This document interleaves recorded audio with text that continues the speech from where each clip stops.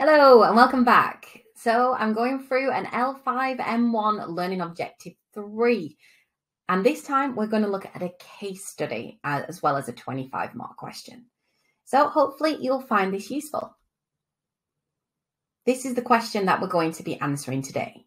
Recommend actions to reduce the potential causes of conflict and improve team cohesion within the procurement department at X Systems.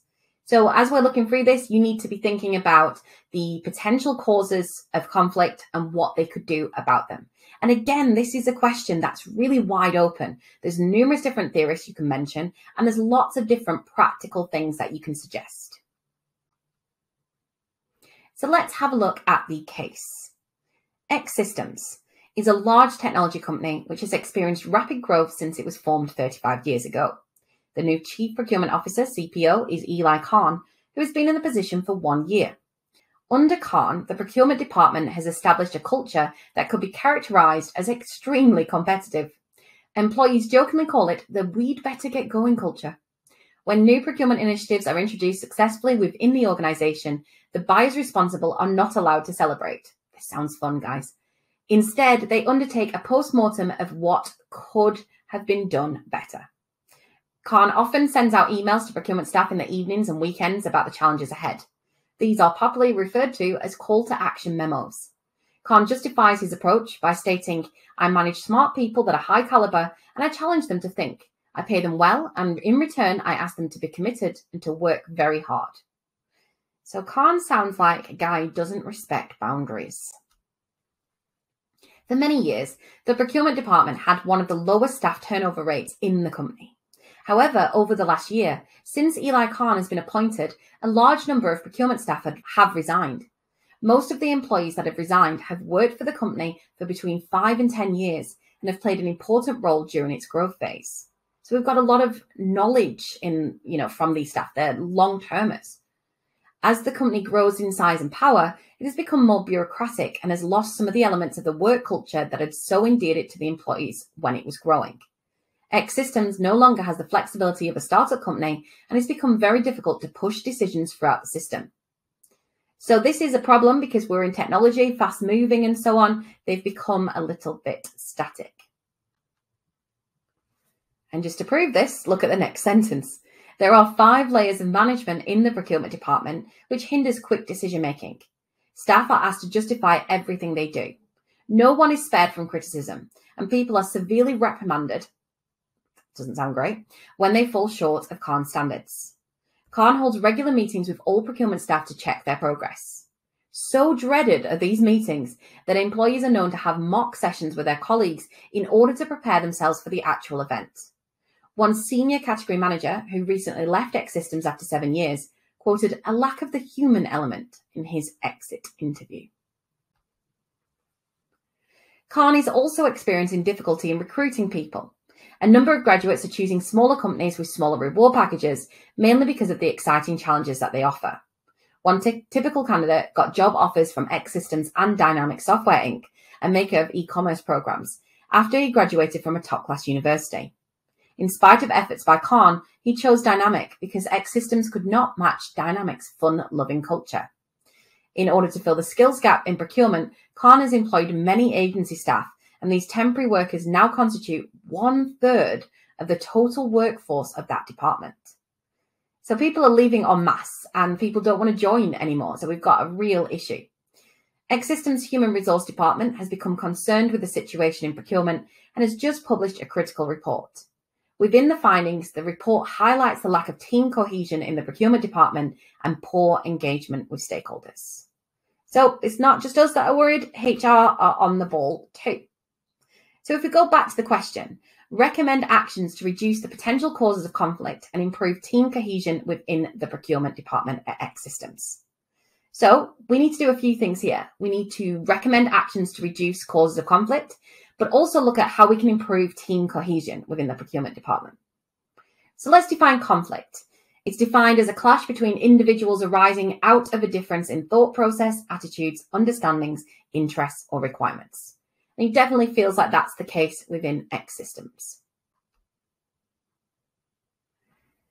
So before we even drill in to the different ways that we can fix the conflict and create greater team cohesion, we need to say what's causing conflict in the case.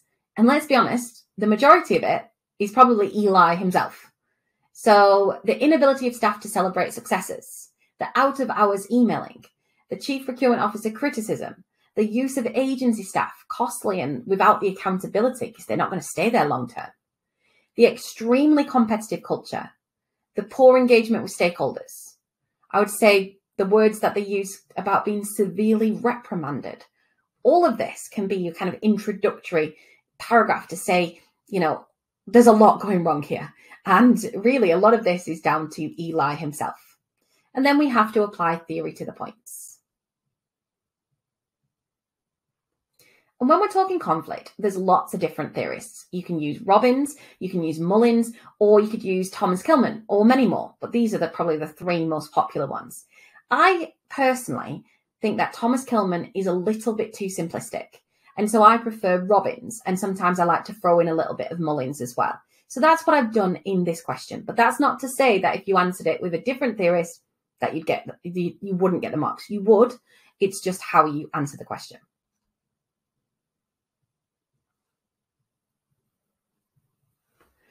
So first point, which is a Robbins theory, is all about altering the structural variable.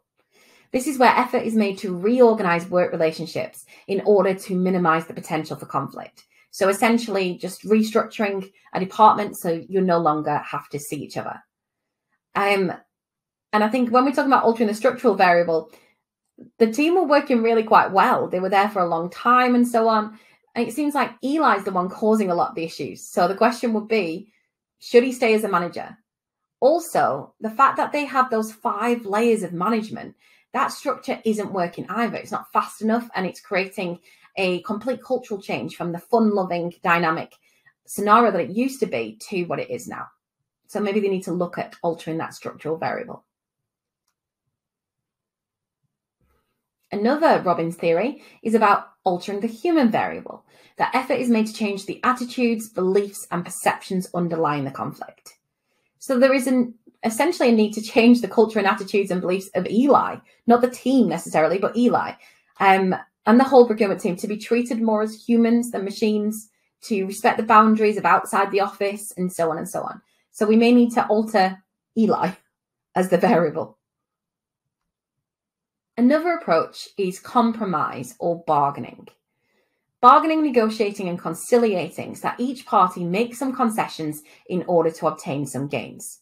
So if they're losing out on a lot of new talent, this is maybe what X Systems may need to do with new job applicants more, maybe in order to stop relying on these agency staff. So they're going to have to bargain with them more, give them higher packages, or maybe give them more flexibility, whatever it may be. It might not just be down to the money. It might be down to other factors. So they need to really look at what they're offering so they're not stuck with all this agency staff. And then I thought it was important to throw in how they could improve team cohesion. Now, there's lots of different points here, and these would be separate paragraphs and so on, but I wanted to put them all on one slide because it's all about how they can get the team more cohesive and working together.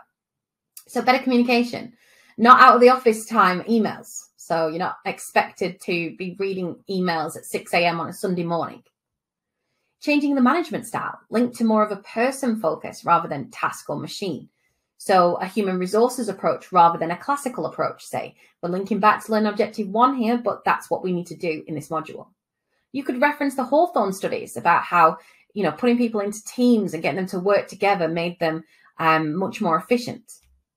Cultural change needed. They need to go from a power culture where Eli holds all the power to a more kind of task or progressive one that's focused on the output. And maybe not overnight, but they do need to remove the agency staff and offer better employment packages to try and attract new talent who are going to stay there longer. And also to keep the people that have stayed, because they've lost a lot of people as well. And that's a lot of knowledge that they've lost out of that business. So to address this full question, you need to not only say what's causing the conflict, suggest ways of improving it, and how you can improve that team cohesion as well.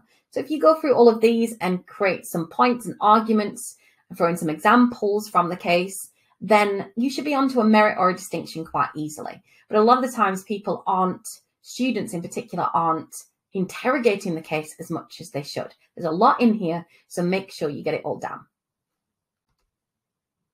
I hope you found this useful. Thanks so much for listening, and I'll catch you back for another constructive response exam answer soon. Bye for now.